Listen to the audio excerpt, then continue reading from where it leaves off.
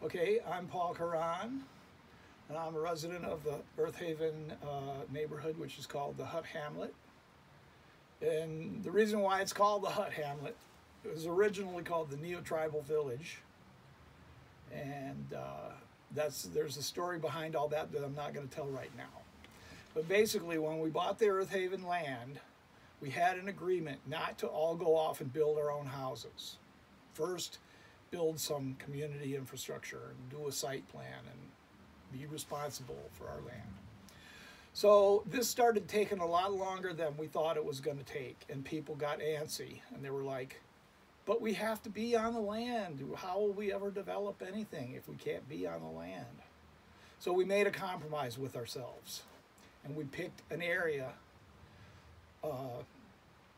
and decided to build a kitchen and bathhouse for everyone to share, and then build huts around that kitchen and bathhouse. So it's like a big house with grass and trees in between all the rooms, basically.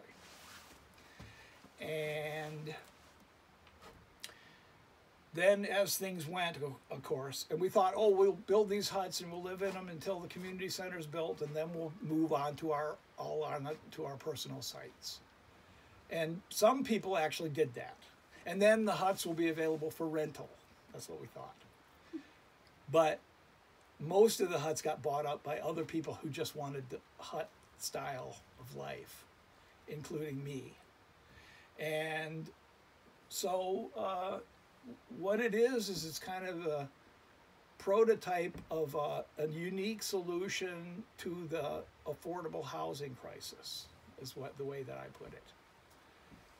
Like this house that I'm sitting on the front porch of is a 16-foot yurt. It was a canvas yurt, and the canvas sat around for so long that it rotted off, and the frame was left. And I covered the frame with insulation sheeting, which was industrial waste, and put some permanent windows and such in it. And I've been living here since 2003. And it basically, I think maybe I spent $5,000 counting my own time to build this house. So that's affordable housing, eh? Okay, cut.